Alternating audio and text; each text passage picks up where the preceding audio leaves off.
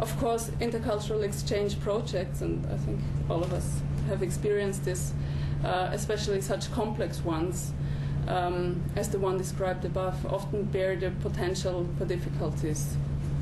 In the last couple of years, it has become more and more difficult to acquire visas for international artists, especially for those from the South. We often experience this with our world music projects, and there are several initiatives of stakeholders in the art sector who have gathered to voice their criticism.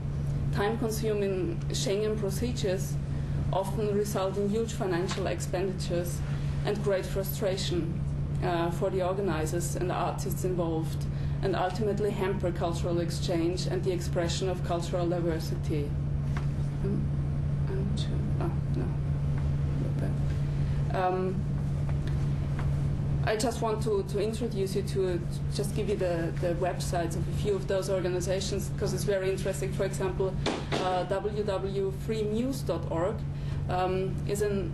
is working on an international basis, and they've produced a so-called visa white paper, and there you can read hundreds of stories of what went wrong with artistic exchanges, why only half a band suddenly performed on the stage. In Austria, it is www.abgesagt.net. And but I also found something from the US, and I think it's probably similar or even worse there, and it's called artistsfromabroad.org. Mobility is often a problem in terms of financial funding as well, and the covering of travel costs can be very difficult at times, as intercultural exchange projects do not have any priority in budgetary or financial terms in many countries. The most successful projects have proven to be long-term projects. This allows for the establishing of solid partnerships and sustainable cooperations. However, this is often not possible due to funding restrictions. And I just went through a paper called the Brussels Declaration, which the EU Commission did together with representatives of the African, Caribbean, and Pacific countries, where they voiced the political need to establish policies in all the countries for a commitment for artistic exchange programs. If there is funding, there's also the danger of instrumentalization of such projects by, for example, by politics or tourism. And it always is very difficult to negotiate between the interests of politics and artistic freedom.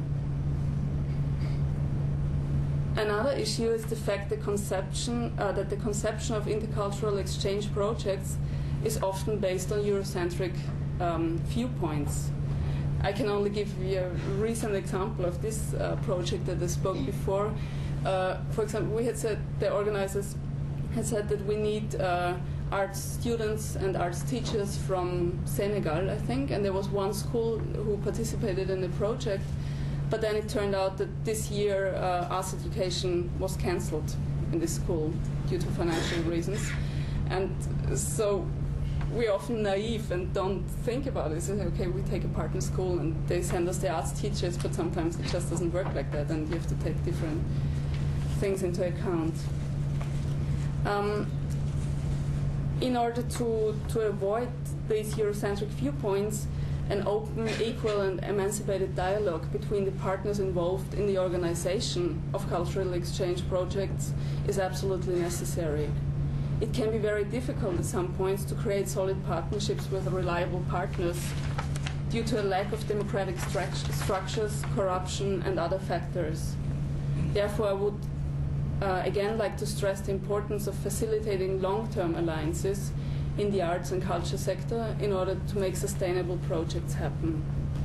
And of course, despite all these difficulties, there are a number of successful projects that prove their importance. I have just got pictures of Hubert von Geusern, who is an Austrian artist who did a tour in West Africa where he met Bilaka Kwara and Jongo System, his band, and in turn they came to Austria and did some projects together with him here. And I think this is a project that covers a long time period, and a friendship has developed between those two artists, and they were performing at the World Culture Festival in Böhmischer Prater here in Austria, and reached a very wide audience, and not only the usual people who are already interested in intercultural dialogue. And yeah, I brought some other pictures, but I think that was it. Thank you.